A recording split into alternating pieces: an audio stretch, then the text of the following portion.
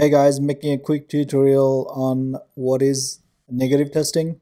Negative testing is to make sure that you enter some invalid input or data and expect to get error or invalid result. Testing is done to verify the application does not do anything that is not supposed to do. For negative testing, I'm going to use NBA.com login size as an example. So I'm going to try to enter a invalid email. So I do not have an account with them, right? So if I say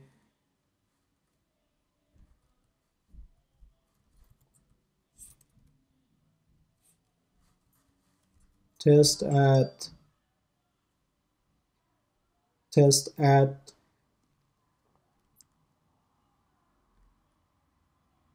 me.com, and then if I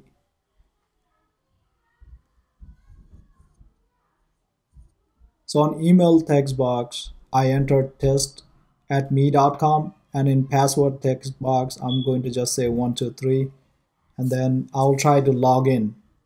So now after I click the button, it is giving me an error saying that user credentials are invalid. So this is negative testing. So I have entered some invalid information, invalid data, and then I try to verify that entering this invalid data does not give me access to this login page. For positive testing, the goal is to enter a valid data or information and get a valid result.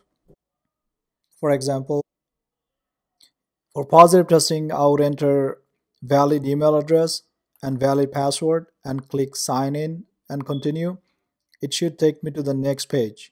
That'll be part of my positive testing. Thank you for watching and don't forget to subscribe.